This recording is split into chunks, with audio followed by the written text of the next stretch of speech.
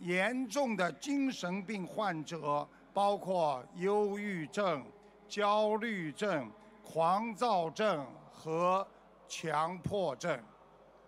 用佛法来改变我们生活的习惯，去除恶习，想通、想明白，这个世界的痛苦不是永恒的，人的一生就是一直在追逐那些不属于自己的东西，所以我们才会痛苦。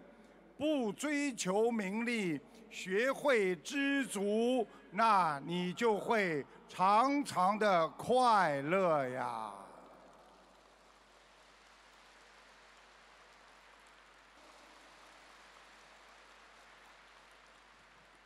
人间的一切都会失去，用良好的心态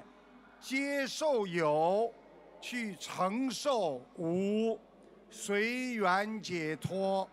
用佛的智慧让自己跳出五欲六尘，脱离六道，这才是我们做人间菩萨的开始啊！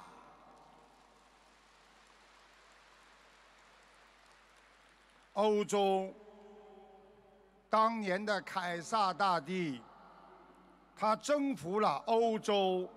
非洲和亚洲。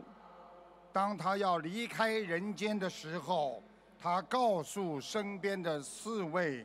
他说：“如果我死了，你们要把我的2只手放在棺材的外面。”他的侍从说：“为什么，凯撒大帝？”凯撒大帝告诉他说：“我要让全世界的人都看看，我凯撒大帝死的时候离开人间也是2手空空啊！”